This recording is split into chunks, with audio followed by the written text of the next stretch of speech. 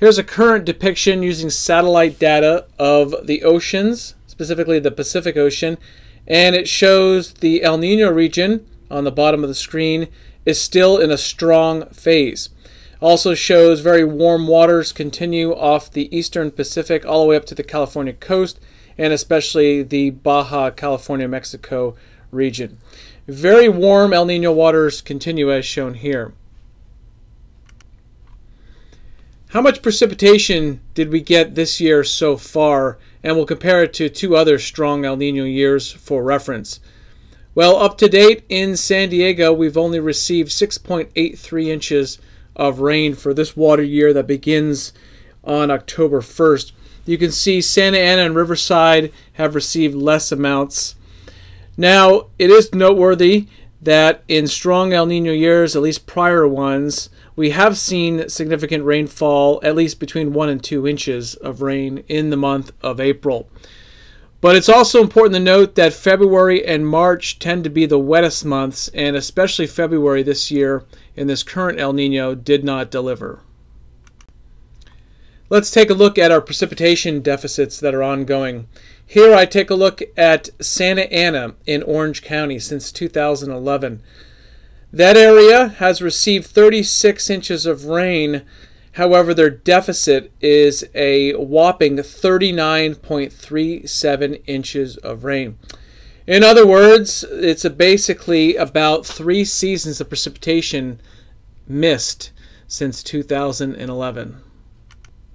Here's some other sites for reference, including San Diego, where we've received 42 inches of rain, just under 43.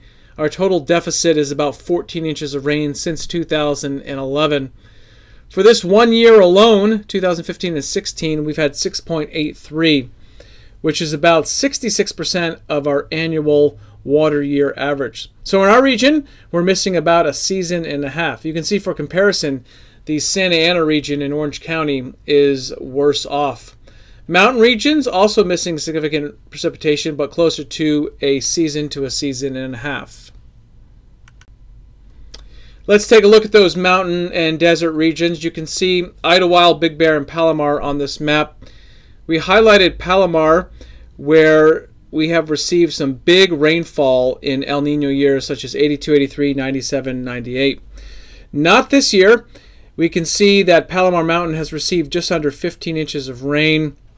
Normally, in an average year, they should have received a little over 21 inches of rain. And for comparison, we show some El Nino years that were very wet, and also some Marches during El Nino years that were very wet. All right, let's take a look at a perspective across the entire West. Percent of normal precipitation for this water year, October 1 through late March. You can see Southern California is in the orange shading. That indicates 50 to 70% of normal. Some areas even less than 50% of normal in parts of LA and Orange County. Good news here is Northern and Central California, those areas are almost all in the green and even some blue shading, which is above normal precipitation, rain and snow. In the month of March and late February, going back the past 30 days, you can see the weather pattern clearly has been active across Northern California and the Pacific Northwest, an ongoing pattern that we've seen most of this winter, and very little precipitation, quite dry, especially compared to normal, across the desert Southwest, including Southern California. This is just the past 30 days compared to normal. Here's a zoomed up version. Since October 1st, you can see our region is in the yellow and the orange shading. Some of our mountain areas have been closer to normal, but for the most part, the region is significantly behind in precipitation, more in the 50 to 75% of normal. Temperature-wise, we continue to be warm after a record-breaking February in terms of warmth. You can see going back to the start of the water year, October 1st, that temperatures have departed by several degrees above normal, 2 to 5 degrees above normal, especially along the coastal regions of California thanks to the warm waters, but also across the northern Rockies as shown here. thanks to the weather pattern not allowing cold air to come down.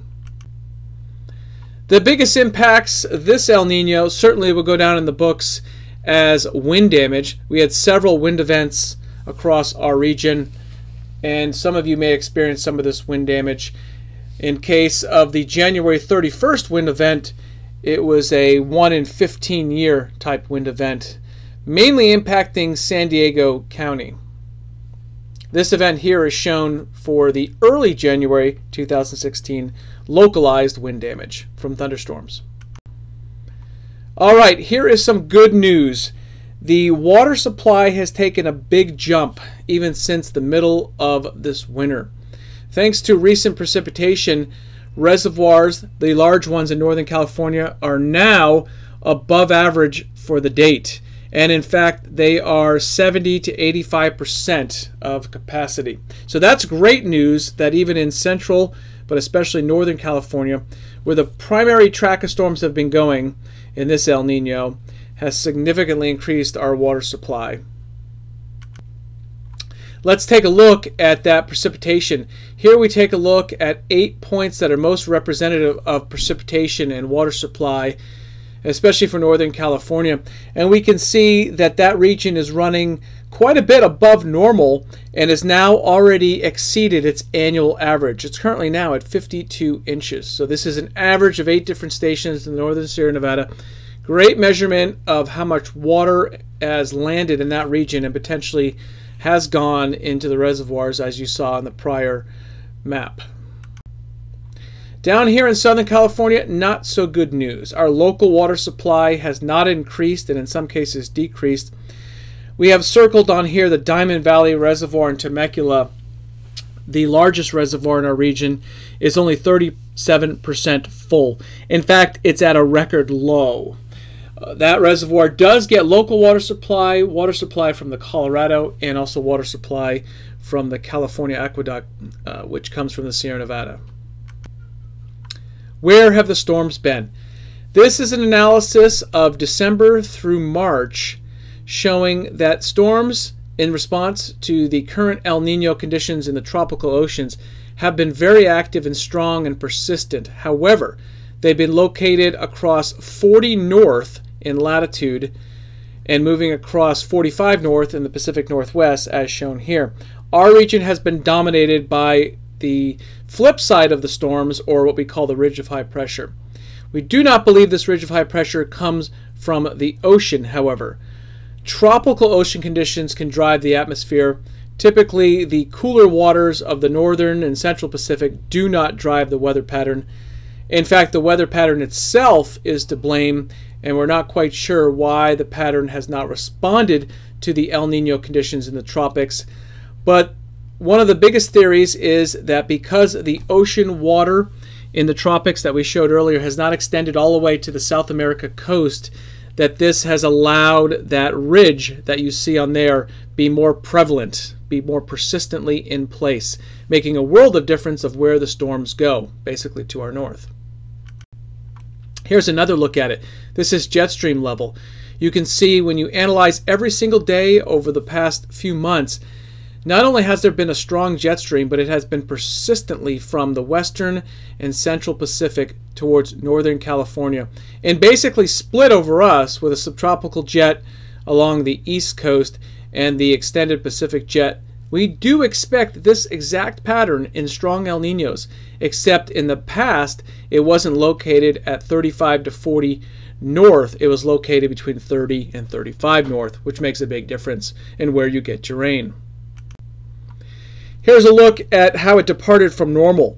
And so this tells us that we can see jet stream wise, it was unusually strong and persistent, much more than even a normal average winter across the western and especially the central Pacific, just north of Hawaii. And no coincidence why some of the major swells have been persistent across Hawaii. And no coincidence that Northern California has done so well and is now above normal with rain and snow thanks to that arrow we call the jet stream. That's where your storms lined up, further north than expected. Here's a comparison of past years to see what we're referring to. Upper left is 1983 El Nino. You can see it was directly pointed. The unusually strong jet stream was directly pointed into central and southern California. 97, 98, also the same, a little bit different orientation, but the same, pointed towards central and southern California. 2016, well, as we showed earlier, it was barely reaching us, so we had long breaks of precipitation-free periods, or other words, ridge of high pressure. Every storm has a ridge of high pressure somewhere, and we were on that end of the storm. But Northern California was in that actual path of storms, at least more often than we were. How is El Nino currently doing? Well, as showed earlier, the anomalies or the departure from normal remain significant in that region, as shown here, and we're still in a strong phase. How about below the ocean water surface? We can see that most of the warm water supply has come to the top, and we can see an extensive area of much cooler than normal water building in the western Pacific and below the El Nino region. So basically, El Nino is starting to fizzle and thin out in terms of the tropical ocean conditions. Not referring to the jet stream, but referring to the tropical ocean conditions. The actual values are shown here, and we can see that it peaked out in December as high as 3.1 Celsius, or just under 6 Fahrenheit. We can see currently it's at 1.7 Celsius, at least at the heart of El Nino, and it continues to slowly decrease, as you would expect this time of year. What's the outlook for the remainder of the month? Well, we do expect a stormy pattern to return basically the last day of March into April 1st. And that is why our region here is expected to see above normal precipitation for that short period of time, as shown here. How about for the rest of April? Well, confidence is not high enough to indicate anything for Southern California, but good news again for water supply is there is the probability of above normal precipitation. At least the odds are in the favor for it occurring in Northern and Central California for the month of April. We use climate forecast models as shown here, and some of the information that derives those forecasts comes from here, along with trends and analogs of past years.